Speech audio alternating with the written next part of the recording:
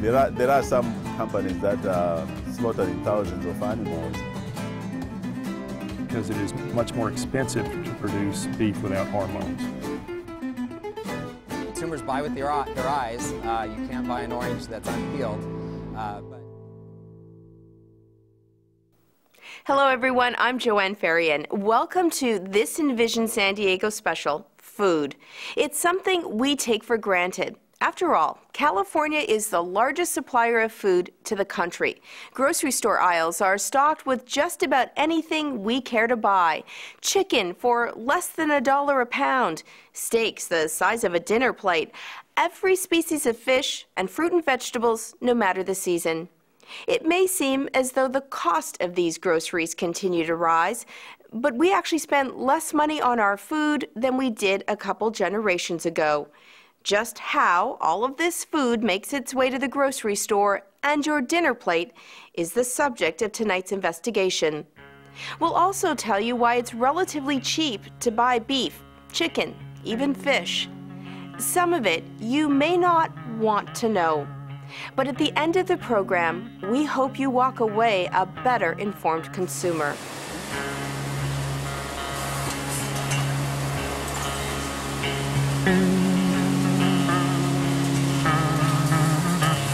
$40 million of San Diego oranges are on their way to countries as far away as China. 13,000 head of cattle are being fattened in Imperial Valley. 1 in 5 will be slaughtered for sale in Japan, the others distributed across the country. In Mission Bay, scientists are trying to figure out what to feed farmed fish. Those cattle you just saw, well, they could be on the menu. The food chain doesn't look like it used to. Fish no longer eat fish. Cattle eat corn, even though it can make them sick. Chickens eat fish, and fish are eating cows. Even chicken feathers become food. We grow oranges but send them away because they're too hard for us to peel. The ones we eat come from Australia. Just how did it get to be this way? And is it good for us? Aaron, you ready for this pasta? Tonight, we look at the food we eat from the dinner plate to the farm, field, and ocean, and how our demand for cheap food and more food has altered the food chain. A food chain that is motivated by making the greatest amount of food for the cheapest cost. In other words, efficiency.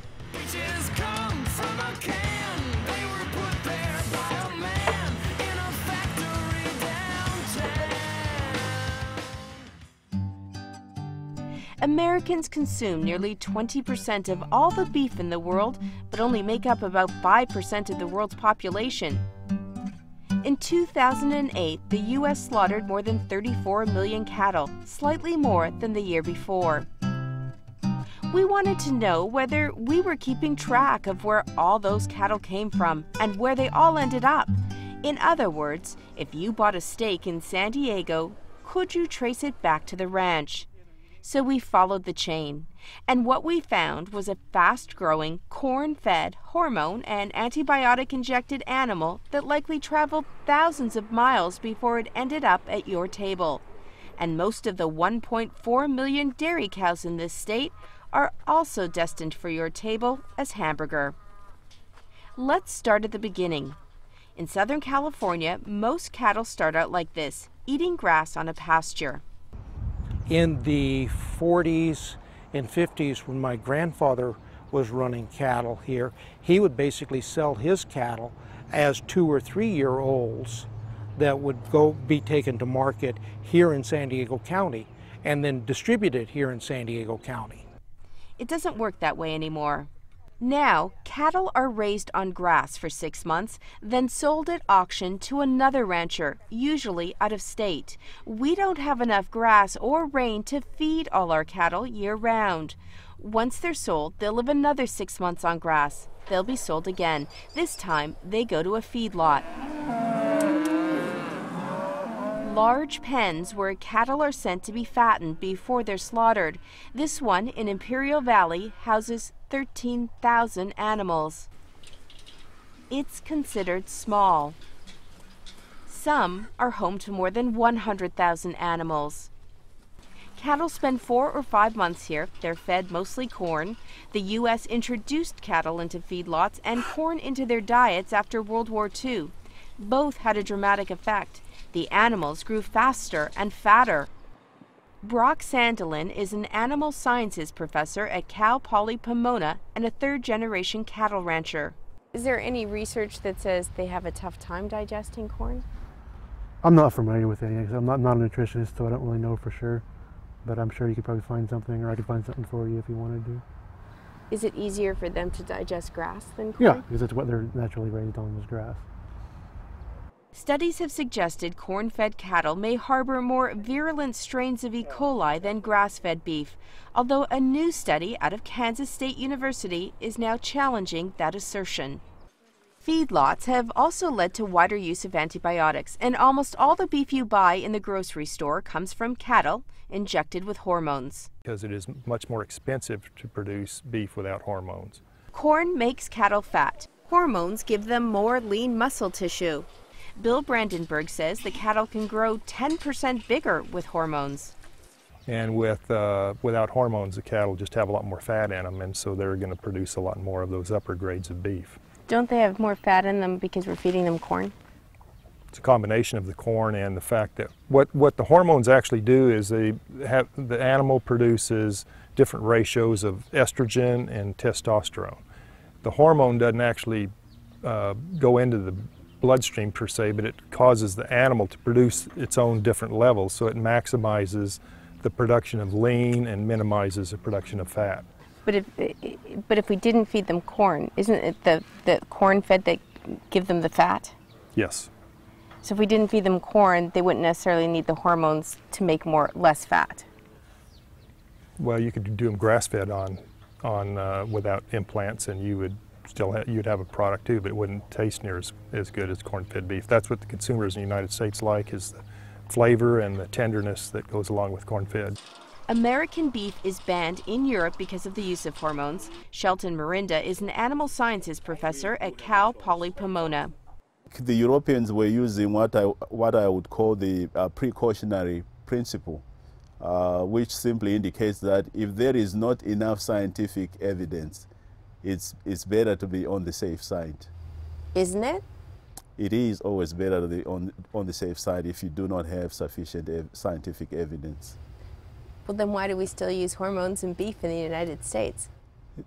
The situation is rather different here. There are pros and cons that have been thrown about. Some of them are just what I indicated, the potential side effects. As far as I know, there has not been enough risk assessment that has been done with relevance to the side effects of those hormones in the human population. Not enough research has been done to gather that information, so there is no risk assessment that has been done. So why not go on the side of caution like the Europeans? we rather think differently here. We rather think differently. So will any of these cattle end up on your plate? The chances of getting beef that's raised in California are rather slim. In other words, most of it comes from outside California. The average American eats about 17 pounds of fish per year. Half the fish we eat is farmed fish. That means the fish was born, raised, and fed in a net not far off the coast. We wanted to know whether farmed fish was as healthy as wild-caught fish. The answer? It all depends on what farm fish eat. And just wait until you hear what we're feeding them. I grew up in San Diego when San Diego was the tuna capital of the world. You'd go down to the Embarcadero and tuna seiners were tied up next to each other, 3 deep along the Embarcadero. That's gone now. Don Kent is president of Hub SeaWorld Research Institute. Here, they're developing new ways to farm fish, from the hatchery and now to your table. Hub SeaWorld wants to establish the largest fish farm off U.S. coastal waters 5 miles west of Mission Bay. Kent sees it as a boon to the local economy and a way to take pressure off depleting fish stocks. The debate over fish farming has traditionally been about how to do it in a way that doesn't contaminate local waters. Hubbs believes by establishing nets 5 miles off the coast where the water is deep and the current swift, it can minimize contamination concerns. But there's another issue. Fish also eat other fish. If farmed fish are fed fish, the practice could deplete dwindling stocks. So the challenge is to find other sources of fish food and fish oil to feed farmed fish. For every pound of growth of a salmon, it takes approximately 5 pounds of fish that are caught and ground up and turned into pellets or some kind of feeding mechanism to give to these fish. So 5 to 1, that's a fairly stiff ratio. What you're essentially doing then is and part of the two-way street, the two-way argument that's given about aquaculture is, well, okay, it takes the pressure off the natural populations. However, if you have to catch 5 pounds of fish from the natural environment to rear 1 pound of salmon for high-end table consumption, then the arithmetic just doesn't work out in terms of the long-term benefits to the ocean.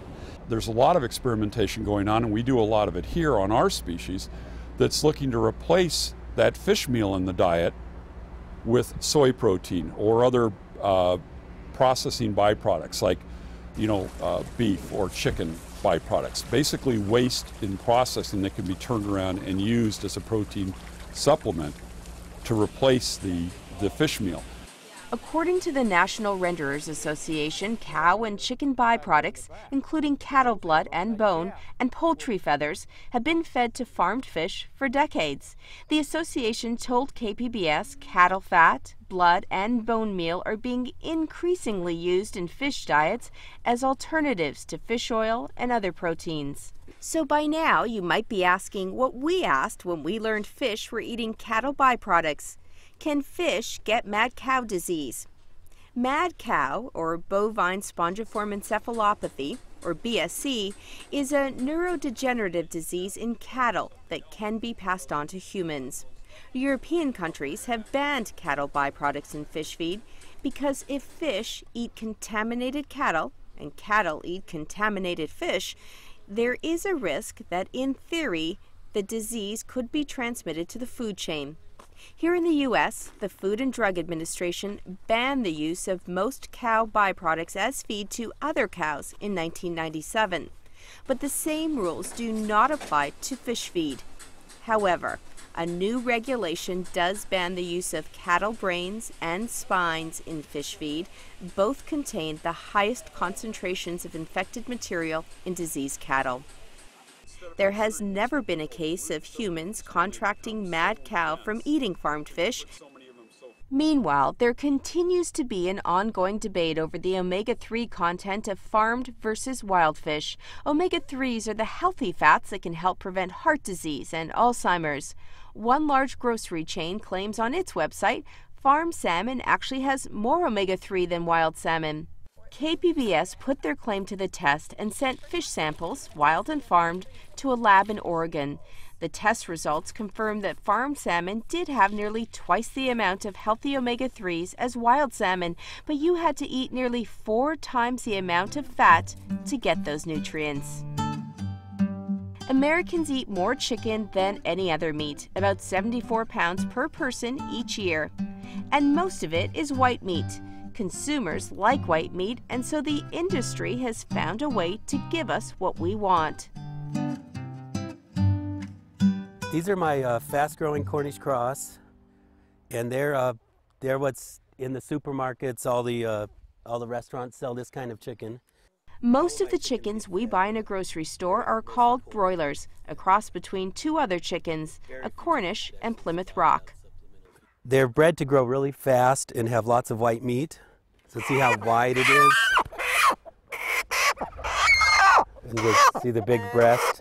But none of these chickens will end up in a grocery store. Curtis Womack raises these chickens on a farm just outside Julian. Most chickens in a grocery store are raised on a factory floor. Womack sells his chickens at a farmer's market. He's decided he will no longer raise this type of chicken.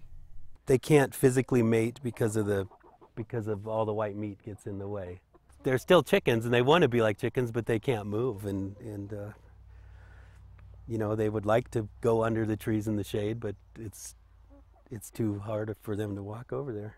The breasts are so big, these chickens can barely walk. Look at these, a different breed and able to run away from our camera. Chickens are raised mostly on corn. Fish meal can be added to their feed, even chicken feathers. Antibiotics are used, but it's illegal to use hormones in chickens in the U.S. So when you see labels like this, no hormones added, well, it's illegal to add hormones to all chicken. In fact, it's against USDA regulations to say no hormones have been added unless this line follows. See that line in small print? And natural, well, just about all the food you buy is natural unless something artificial has been injected. And fresh, never been frozen? The legal definition, according to the USDA, of fresh chicken means the internal temperature has never been below 26 degrees Fahrenheit. Free range? It doesn't mean your chicken was raised like this. It means the chicken had access to the outdoors. But land to roam, time to grow, and feed like this, organic fruit, comes with a price. Womax chickens cost about $20 each, compared to $7 or $8 for a grocery store chicken. I think a lot of chicken's wasted. If you're paying 60 cents a pound of chicken, what does it matter if you're not making stock from the bones? But yeah, I think there is an American culture where it's like we deserve all the meat we want every day. Americans drink more orange juice than any other fruit juice. As KPBS reporter Amitha Sharma tells us, orange groves have been a part of our history for the past 100 years. San Diego County groves produce 95,000 tons of oranges each year. Local growers are sending these oranges to India, China, Japan, all countries willing to pay premium rates for San Diego oranges, viewed as some of the tastiest in the world. The color and the taste of San Diego fruit is quite popular overseas, so most of our San Diego fruit we actually send to a foreign country. Since we export most of our oranges thousands of miles away, as far as Japan, where do the oranges we eat come from? It turns out, depending on the season, the fruit we consume here is shipped from thousands of miles away from countries like Australia, South Africa, and Peru.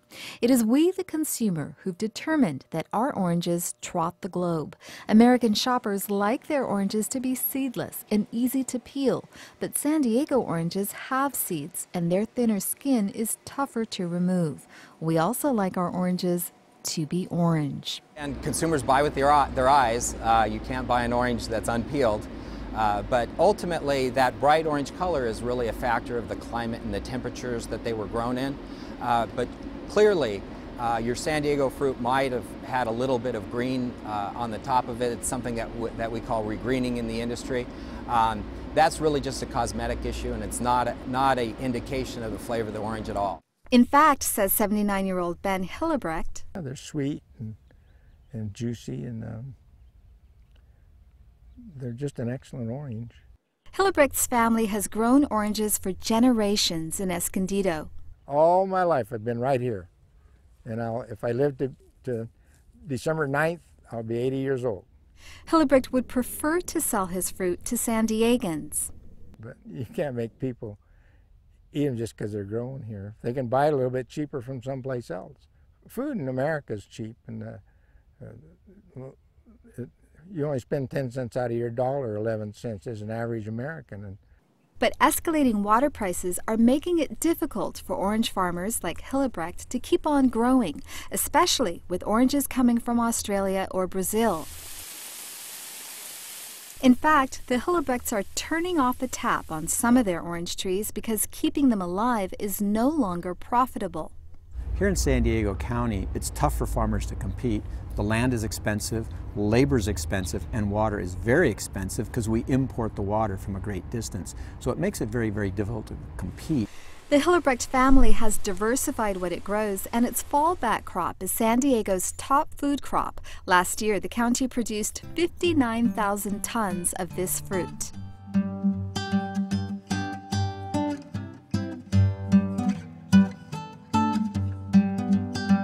40% of the avocados sold in the United States come from San Diego County groves like this one in Escondido.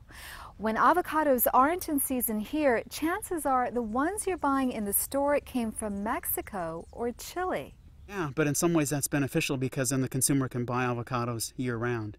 But Ben's son, Mike Hillebrecht, says there are downsides to importing avocados for San Diego growers, again because of labor costs. Local growers pay $8 an hour. In Mexico, workers earn $4 a day.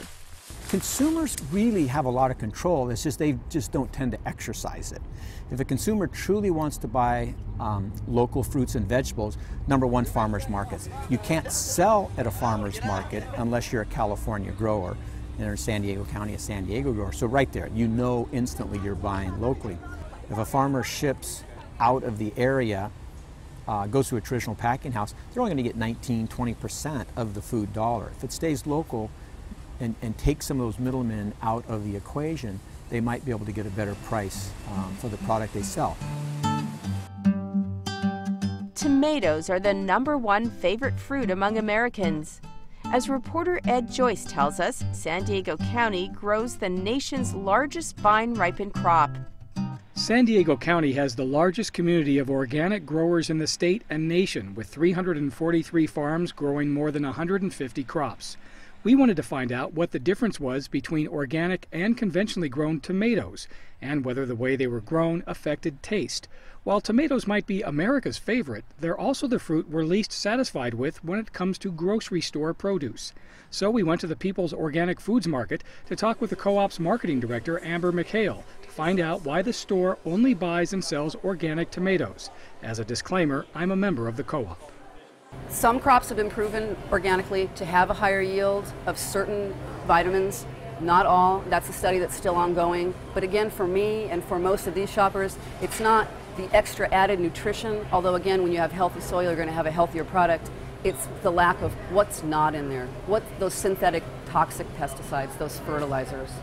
Organic growers say residue from pesticides can be harmful, especially to children. The EPA recently announced it will begin a series of tests on pesticides and their effects on human endocrine systems, which regulate growth, metabolism, and reproduction. An environmental group in Washington, D.C. ranked 43 fruits and vegetables based on the amount of pesticides, but not the toxicity of each pesticide found on them.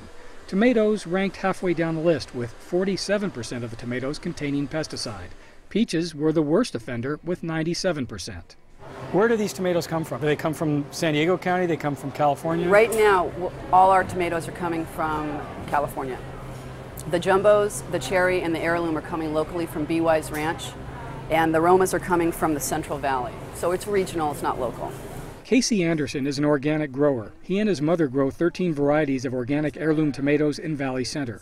It's late in the season, so Anderson's crop is winding down, but buying locally grown organic tomatoes at a farmer's market is as direct and fresh as they come. But do they taste better? They all have different tastes, yeah. I mean, these, the green zebras, these are, this is fully ripe, you know, I mean, this is what they look like, and they're really sweet, but they taste like they've got lime drizzle over the top. They're really tangy. When it comes to flavor, it may just be a matter of taste. However, most tomatoes bought in a grocery store have been picked when they're green, so they can survive long trips across the country. They're ripened artificially with ethylene gas. Temperature also plays a role. Tomatoes won't ripen in temperatures below 50 degrees. Some varieties are also bred for shape, color, and shelf life, not necessarily taste.